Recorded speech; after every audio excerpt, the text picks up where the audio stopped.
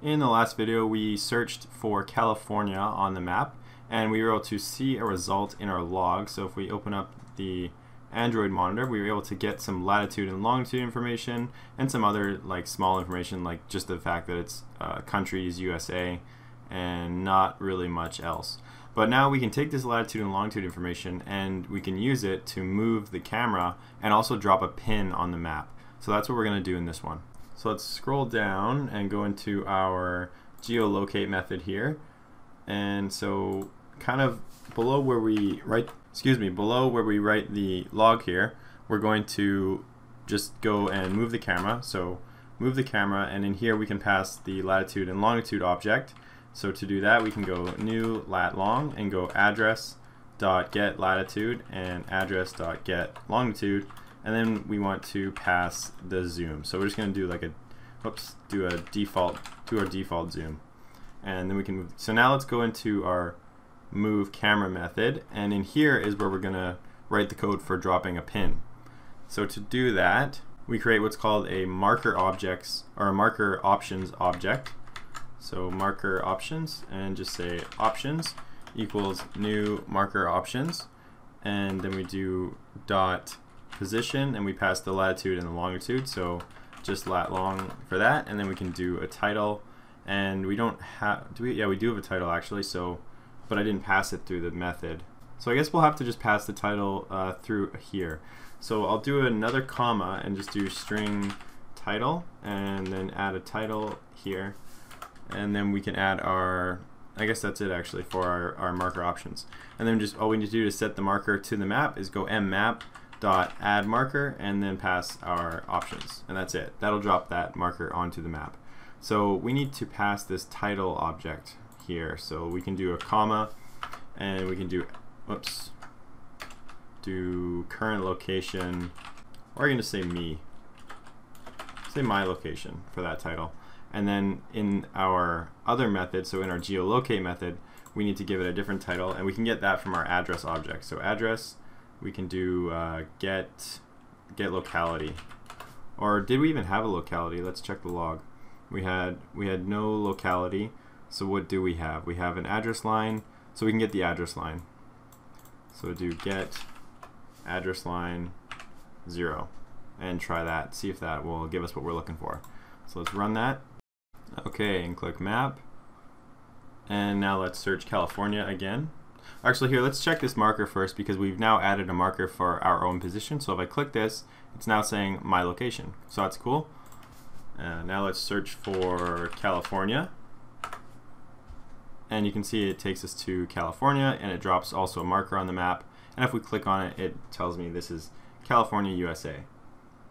It's not really giving me much other information because we're only geolocating. Like I said, we're going to use Google Places later to get more information, like the specific address, phone number, if the location has a website URL, kind of any of that other information.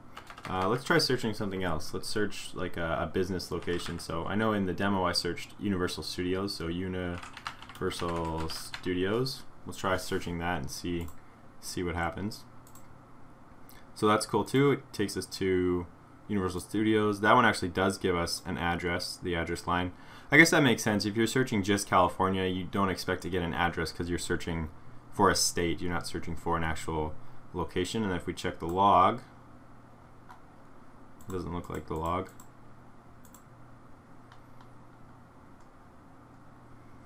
Here we have Universal Studios, and yeah, so we get a lot more information. We get the country code, postal code, subdomain is Los Angeles, the actual address, all that good stuff. Well, I don't really like the fact that it drops a marker on my location, so I'm just going to write a little bit of logic here. So I'm going to say if title dot equals my location, then I don't want to do the marker. So only if the title doesn't equal my location, then we're going to drop a marker. And also I want to write a method at the very bottom here for hiding the keyboard, because I noticed the keyboard kind of was sticking up even after I was searching, so I want to get rid of that. So we'll just type private void hide soft keyboard, and so this dot get window dot set soft input mode, and do window manager dot layout params, and then soft input state always hidden is what I want. Soft input state always hidden. And then I'm going to call that method every time we search.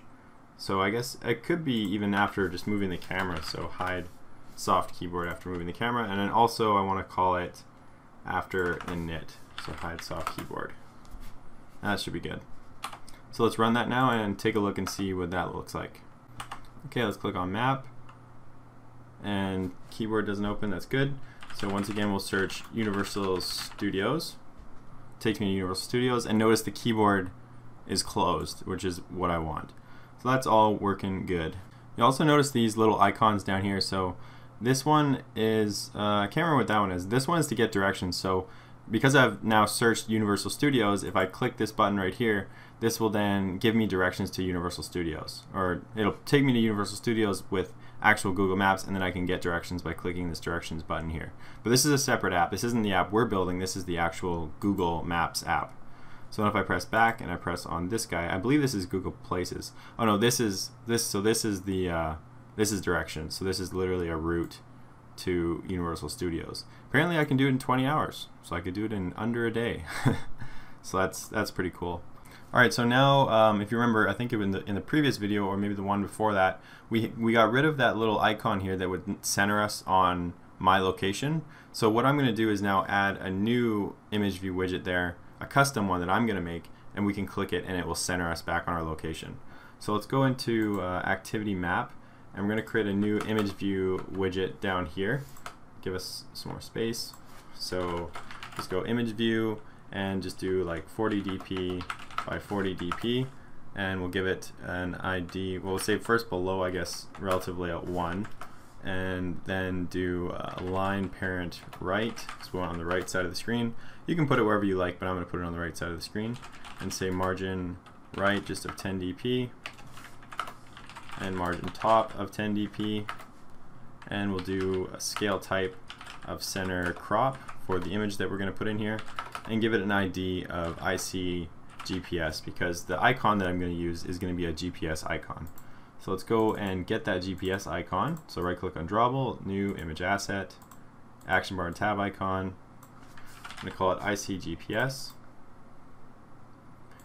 I think it's called GPS, yep. So this guy right here is the one I want to use. Change it to black. Have a little bit of padding just so it's touching the edges of the box down here. Go next and next, and then once that's imported, we can set the source. So set it to GPS, and there we go. Now we have our little GPS icon in our layout. So now let's go back to map activity and initialize our new widget that we just created. So private image view, I guess GPS we'll call it.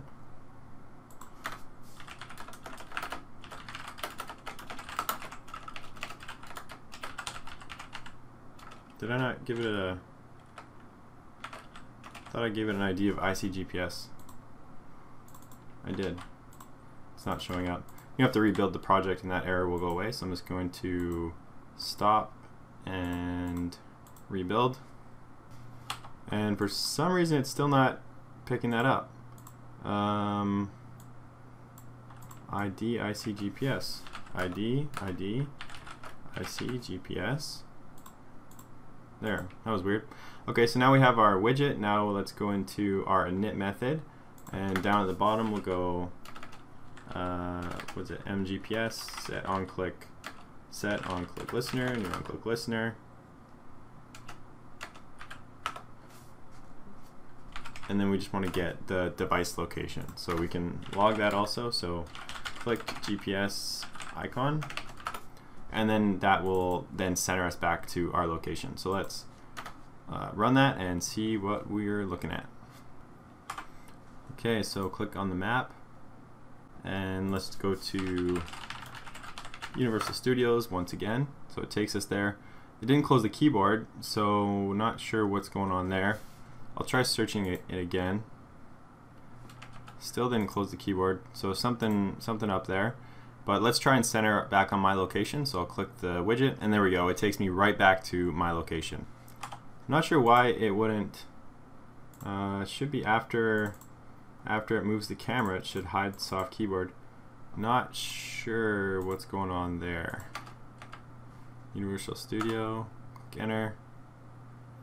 Yeah, it's still, so there's a bug there, but either way, I'm going to end the video here.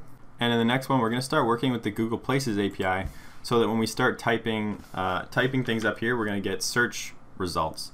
So I'll open up the test app just to show you what I mean.